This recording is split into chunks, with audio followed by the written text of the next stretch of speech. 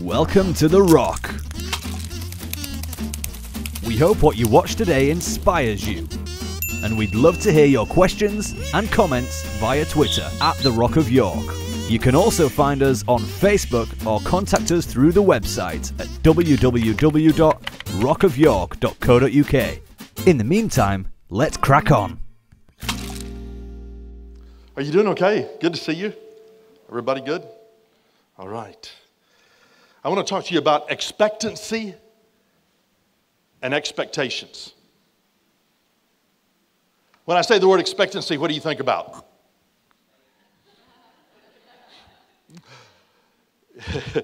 Usually, we attach that word to an expecting mother.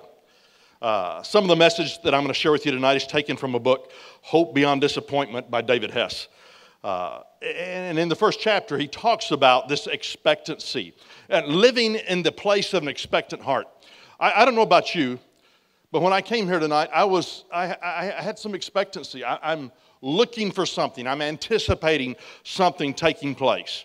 Classically, when we talk about expectancy, we talk about a lady, a pregnant woman, and how they have a baby. Okay, how many of you are out there, moms that have delivered a baby? Okay, well, let me ask you a question. What is it that gets you through the pain of childbirth? Drugs. Yeah, I knew that was coming. Is it not the expectancy of seeing and holding this little one that's inside of you? You look forward to a moment. You look forward to something that's bigger than the moment that you're presently in. Expectancy actually is the state of thinking or hoping that something, especially something pleasant, is going to happen. It's an anticipation. One of my favorite passages in the Bible is Jesus in the Garden of Gethsemane. I love that passage because it is such a picture of expectancy. Watch Jesus expectantly work in the garden. You know, he's having this communication with the Father. You and I have cell phones nowadays. Hey, Dad, how you doing? Just want to stop by and check and see if we still have the same plan that we did before. Are we still working on the same plans? Tomorrow's the big day. Just checking in with you. He's in the garden now. Just seeing if we're going to do anything different, No? Oh, okay, I was just checking in. Tonight would be a good night to find out if there's anything that's going to change. But we're all good. Not by will, but, your will be done. And I was just checking in, though. Make sure everything's all right. We'll see you guys in a few. Jesus walks into the garden knowing that he's in the middle of his destiny. He's in the middle of his Father's will. And he has this great expectancy of what's going to happen on the other side of tomorrow. Tomorrow's going to be a doozy. So he really needs expectancy to carry him through. Expectancy is this attitude and decision that attaches my heart to the joy on the other side of what I'm presently standing in. Are y'all okay with that? Say it again. Expectancy is this attitude and decision that attaches my heart to the joy that's on the other side of what I'm presently standing in. So it's that joy, that expectancy that's going to pull me through. Now, this is the crux, the basis of everything I'm going to share with you tonight. That expectant joy, that expectancy is anchored on three foundational thoughts. You got to lock these in. Number one, God is good. How many of you believe that? He's absolutely good. God is good. Okay, here's the second thought. He is for me. Jeremiah 29:11 says, "For I know the plans I have for you, declares the Lord, plans for welfare." That doesn't mean going on welfare. A good, and not for calamity, to give you a future and to give you a hope. Wow, God's for me. Here's the third thought. He is with me. God's good, God's for me, and He is with me. And because He's with me, He's carrying me. I think about the children of Israel when they're walking through the wilderness, following the cloud by day and the fire by night. The Red Sea opens up, manna, quail, all that kind of stuff, water from the rock. It not only speaks of the presence of God, but it also speaks of His provision and His protection. Now, if I don't have an anchored expectancy, what can happen is I will create expectations. And these expectations are like creating a little box. It creates a place where we give God permission to do His stuff. We give God permission to happen. And often we call this process of moving from expectancy to expectation, we frequently call it prayer. Okay, here are the things you can do, Lord, and I'm going to be okay with that, and I'm okay as long as I'm in control. I want you to go back to the garden again. Jesus is talking to the Father. He says, okay, is that what we're going to do, Father? Okay, not my will, but your will be done. But here's what I want to happen tomorrow, and here's how I want it to go, and I don't want my disciples to be too upset, so give them a little bit of peace. And for heaven's sake, please help my mom, because give her a revelation of what's going on so she doesn't pass out in Jesus' name, amen. How many of you understand that that's not a expectancy, but rather it's a expectation? It's not a conversation of expectancy. It's a conversation of, God, here's the box, and here's what I'm okay with you working within. Let me give you an idea of what the conversation of expectancy might sound like. All right, here we go, Dad. I'm with you. I trust that you're there, you're here, you're everywhere in between. Here we go. Here we go. I trust you. Do you get the difference? But when I begin to define what can happen, my expectations, I literally put God in a box. Now, please understand, when you put God in a box, He's not there. Did you get that? He's not there. You're there, but He's not there. And that's so important to know, because when you do this, it sets you up for incredible disappointment. Because you really don't know what's going to happen, do you? Come on, shake your head this way. You think you may know what's happened based on what's happened before, but how many of you would say, Bob, the longer I walk in this life, the more I realize every time I try to outguess God, He doesn't do it the way I think He's going to do it. You probably have already figured this out in your infinite wisdom. You think you may know some of the possible outcomes, but when it doesn't happen the way that you thought it was going to happen, you get disappointed. That's a really good point, Bob. I appreciate that. That's good. Because you're not God. And you ever notice that God has to kind of take us through this process on a reoccurring basis just to remind us of that fact? Most of our prayer life is talking to God. It's processing what's going on in our life with God and asking His blessing on whatever our ideas are. God, I'm thinking about going here and doing this, and I'm going to be okay if you do these things. But if you don't do these things, I'm not going to be so okay. We got an agreement now, right? Amen. So you're moving along in your expectancy. Remember, expectancy is this attitude. It's a decision that attaches your heart to the joy that's on the other side of what you're presently standing in. And your joy is anchored in three things. Number one, God is good. Come on.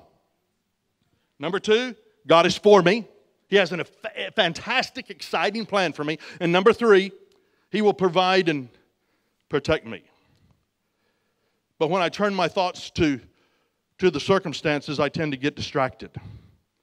And then I tend to lock onto my list of expectations, my box. And when they don't come to pass the way I thought that they would, I get disappointed, I get disillusioned, I get angry, I get offended. I've taught here several times on offense. And one of the two primary contributors to offense, number one, is unfulfilled expectation. Somebody makes a promise to you and they don't come through with that promise. Expectation. We get offended. The other primary contributor or ingredient to an offense is a violated right.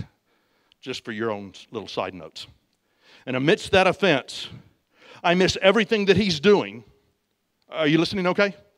I miss everything that He's doing because I'm focusing on what He's not doing. Pause for a moment.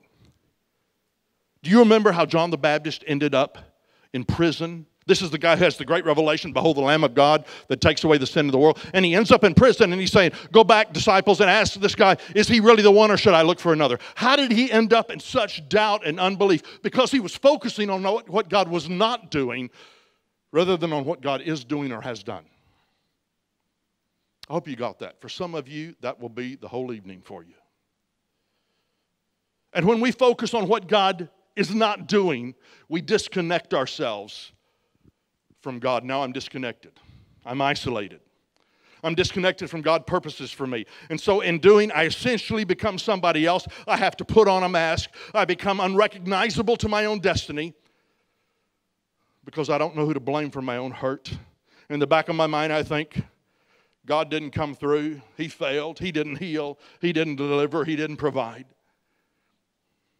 This is an incredibly important truth because when I get disconnected from God, as a result, I disconnect from who I am. I disconnect from my identity. I have some news for you. He didn't go away. But we are the ones that isolate ourselves. And if you have an ear to hear this, your destiny is your identity. You don't do what you do to become who you are. You do what you do because of who you are. Wow, Bob, that's a great point. That's just really good. Proverbs 18 verse 1 says, when a man isolates himself, he seeks his own desire. So I seek my own desire. I have this list of how things ought to go. I set my own course. It might not be the greatest of course, but I set my own course. And you can't talk me out of my expectations. So my expectations literally create this box. And this box becomes a trap. A trap of expectations, a trap of limitations, a trap of lack. And they turn me from my line and from my destiny. So now I have a box of expectations. How I think things ought to work out. These expectations come and they come with built-in stress and anxiety. I know none of you have stress and anxiety. I'm just throwing that out for extra. And this anxiety and this stress produces a need for me to control. How many of you know the number one response to fear, the number one defense mechanism to fear or anxiety is control? So it creates this desire to be in control. And this is how I end up playing God. I live each day anxious about my plans, working out the way I plan for them to work, whether it's with my family, my finances, my health, opportunities in life, whatever it is. I'm so anxious about the things not working out the way that I want them to work out. So I go to work controlling them. See, the anxiety of wanting something so desperately, it turns me away from an expectant, open heart that is connected to hope. How many of you know hope is the fuel that moves me through the obstacles and through the pain and through the fear? So when I have this heart of expectancy, I have a heart that's anchored in hope. And all of a sudden, the things that I'm afraid of, He turns into something amazing. It's so amazing, I can't even believe what He did with it. I would not have thought of this, but I'm so glad that I'm here. I'm so thankful that I'm here. I don't want to do it again, but it's awesome what He did with it. How many of you can say, yep, that's times in my life? The older I become, the more I thought I knew how things would work out. But the more I've realized how little I know. I don't intend to create a list of expectations.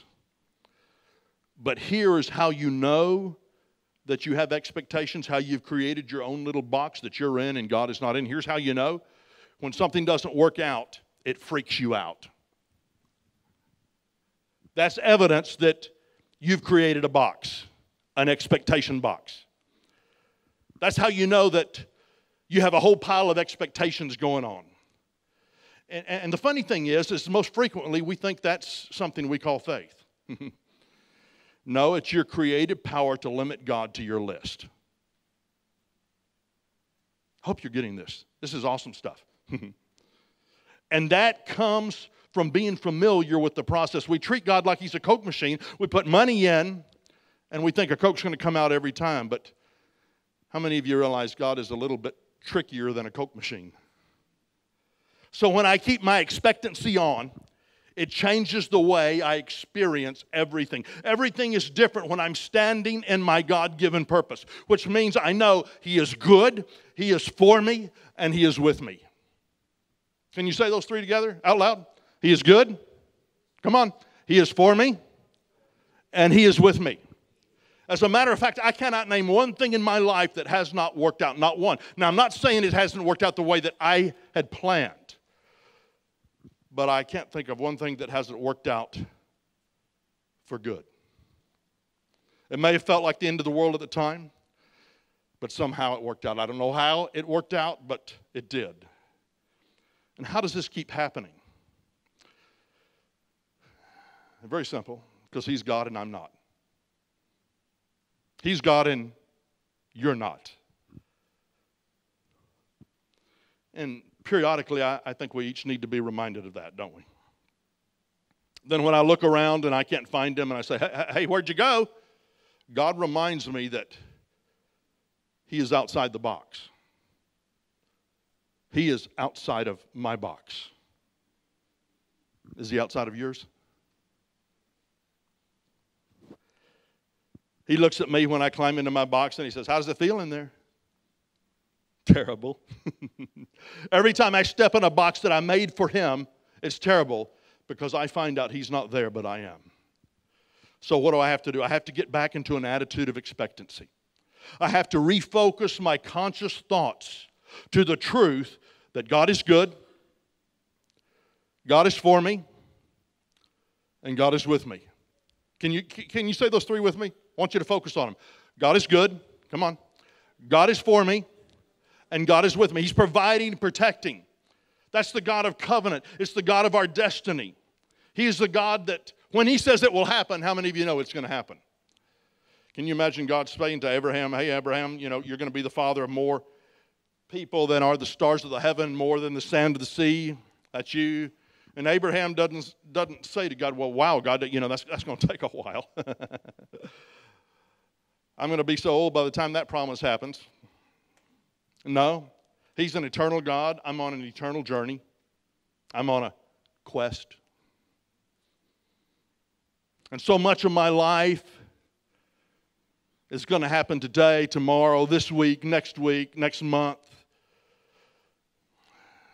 How many of you realize that so much of your life is going to be on the other side? Other side of what? Many of the promises God gives you, the things that He stirs in your heart, the passions that He puts inside your life, they may not actually just be for you. They may be for your children and your children's children. So what do? Very simply. First, I set God's words before me. I focus on the promises He's made to me. That creates hope inside of me. And when hope is present, faith is active. Did you get that? You need to be writing that one down. When hope is present, faith is active. What's the opposite of that? When hope is not present, faith is not active. And then I think on these thoughts. These are the thoughts that meditate and fill my mind. Number one, God is good. You could think on that all day, couldn't you? He's good. Secondly, God is for me. He has a plan. He has a purpose. He has a destiny for me. He is for me. And thirdly, God is with me. I focus on these three. I cause my heart to be attached to these through a decision to believe them. So now expectancy becomes an attitude and a decision. As I have this focus and my mind and my heart are filled with these attributes, I realize that I'm standing in expectancy. I'm expecting, God, you're so good. And my response to your goodness is thank you, Lord. Thank you, Lord. Thank you, Lord. As I stand in the middle of this flow, I know that I'm in the flow because no matter what's going on, I can continue to say thank you. No matter what happens, I say thank you. You're awesome. You're good. You're for me. You're with me right here, right today. Men and women, this is why we praise in the midst of adversity. Because I know what's waiting on the other side. And I'm not talking about the other side as in heaven. And it is something so beyond what I could have created for my own life It's beyond my wildest imaginations. Not necessarily what I would have done. I usually can think of an easier way to get through some things. Because what I just went through, it may have felt like what you just went through may have felt like you were going to die. So I've learned to pray, Lord, could you possibly let me in a little bit more on the next one that you're going to do? I just seem to settle down so much more when I have some good information, you know. Is that asking too much? But not my will, but your will be done, because you are good and you are for me and you are with me. So my expectancy is on. God gets to be God. And if I take my eyes off of God, this is my conscious trust connection. If I take my eyes off of God, then my heart attaches to fear and anxiety and things which precipitate me trying to control. It's a horrible exchange. But we frequently make it anyway, don't we? We do. We make the trade because we become afraid. Because keeping our expectancy on, staying expectant, staying in the place of you're good, you're with me, you are for me, you know what you're doing, it's a place of vulnerability. But that's what he's asking from us. He's asking our hearts. He's asking for our lives. He's asking to just be given what he bought. Give it to me. Give it to me, and I will show you beyond your wildest expectations what an abundant life really looks like. But you have to stay vulnerable. You have to stay open, and he has to be God. I remember several years ago, Anthony, a couple that you know, that you go to regularly in the States, John, and his wife then was Anna. Both of these were raised up in our church, equipped, sent out from our church, spiritual sons and daughters. They gave us a call and asked us to pray for her. She was battling breast cancer. Now, this couple is very special to us. Aunt's been going into them for many years. And she went for several treatments, finally got a report back that everything was in remission, fantastic, prayers working, chemo, something was working. So for a couple of years, we didn't hear anything negative. Then it happened.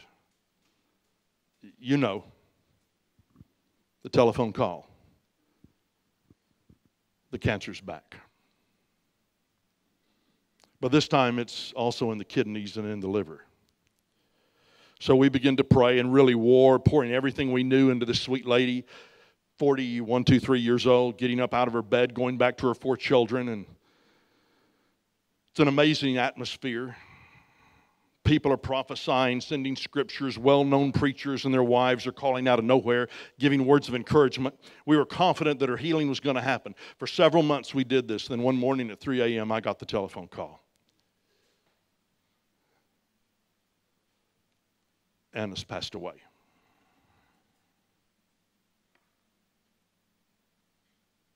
My heart's broken.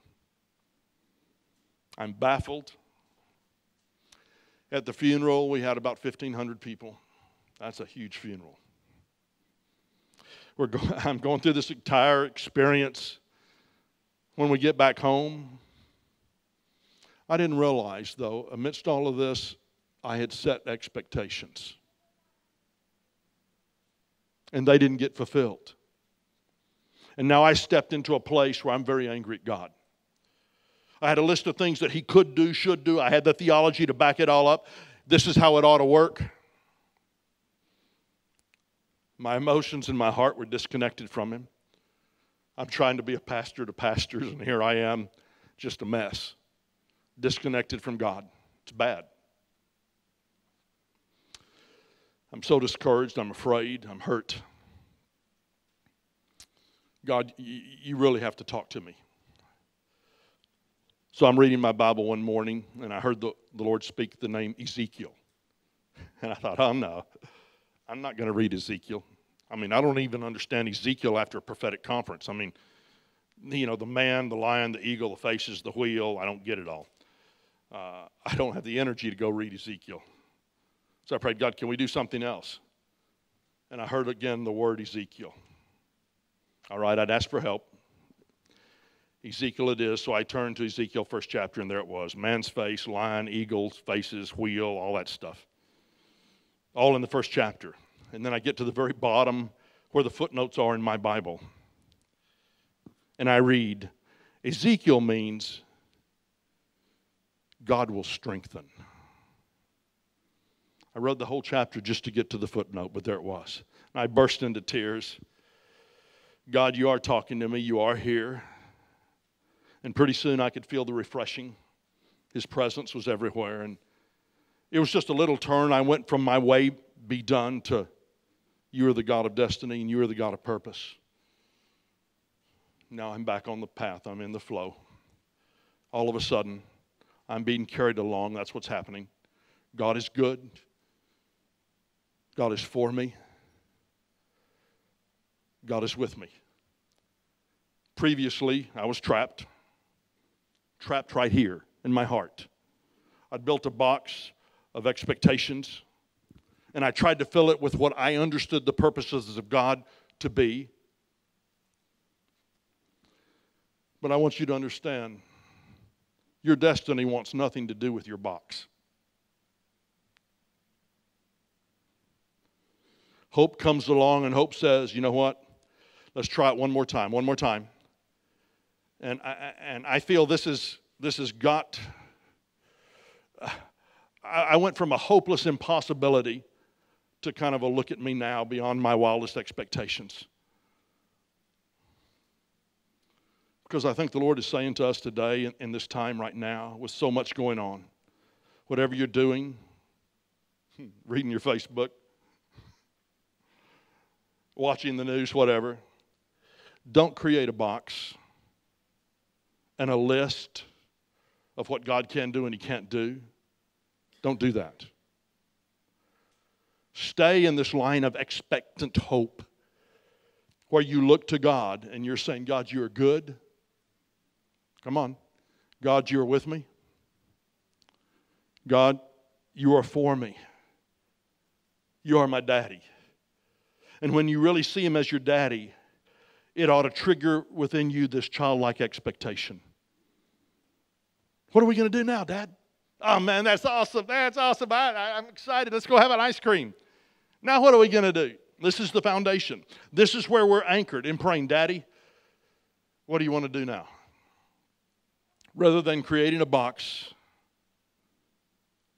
with our, why didn't you do this? Focusing on what has not happened. Why didn't this happen? Why isn't this working? Why? It's a wrong question. I've raised 3 kids. We have 8 grandkids. They frequently spend the night with us. And I've learned over the years that when kids ask you why can't I go to a friend's house to spend the night? Why? It's really not a question. It's a commentary that's saying, I don't like your decision, try again. So when I stand and I say to God, why? It's really not a question. It's our commentary saying, I don't like your decision. I don't like your tactics. If I were God, I wouldn't do it this way. The response really is, wow, awesome, okay. What are you going to do now? What do you want me to do? What? That's the right question. I stay in the hope. I stay in the expectancy. I stay in my line of purpose and destiny. God, you're good. God, you are for me. God, you are with me. So expectancy or expectations? You're going to create a box? If you do, you're going to find out God's not in that box. Or are you going to keep a heart of expectancy that's anchored on those critical, important 3 questions? Are y'all okay with this?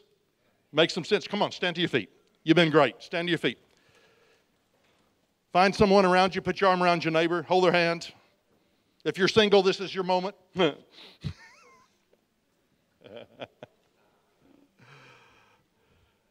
I want you to pray for the person that you got your arm around. Pray that God will open expectancy in their heart. Come on. Come on, just whisper a little prayer. God, open expectancy in their heart. God, open our eyes. That we're able to choose, that we're able to receive, to hear, you're good, you're with me, you're for me. You're good, you're with me, you're for me. Come on. God, you're good, you're with me, you're for me. And Lord, whatever they're facing, help them to have a joy to know how good Daddy is in the midst of any situation. Come on. Holy Spirit, come, saturate our hearts, tenderize our hearts. Daddy, forgive us where we've stood in judgment of you, where we've insisted we're right and you're wrong. Please forgive us. Wash all that away. Wash away the limits, the confinements, our judgments, our expectations, and reconnect us to a heart of hope and anticipation. You know why I anticipate? Because I know He's good. Do you know why I anticipate? Because I know He's with me. Do you know why I have a heart of expectancy, anticipation? Because I know He's for me. Our hope is in you, God. So no matter what the challenge is today, we speak, we place our trust in you. Because you're an awesome daddy. You okay? God bless you. Pastor.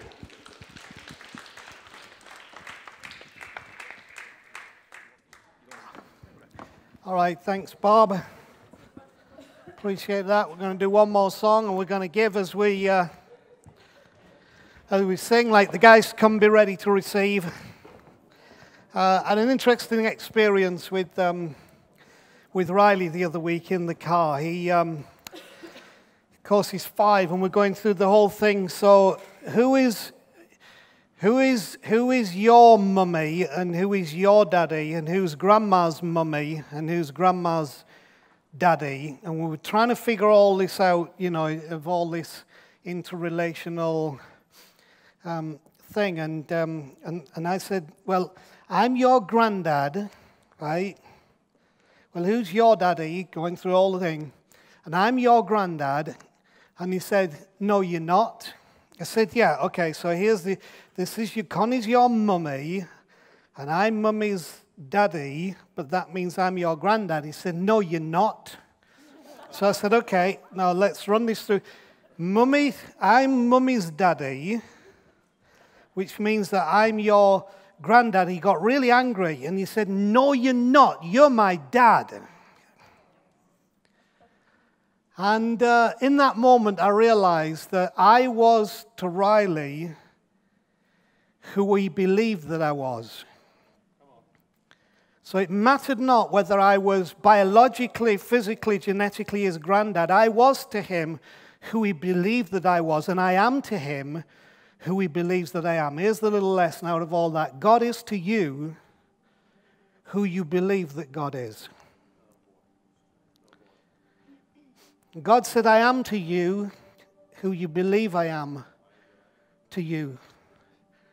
So for those of you, he's this distant, ethereal, he is who you believe him to be to you. But if you will believe him to be to you tonight, the good, the faithful, the kind, the Father, that's exactly who he is and who he will be. And I want you to receive that and experience that tonight.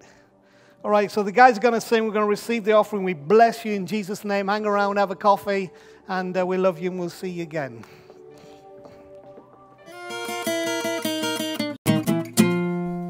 Thanks for listening.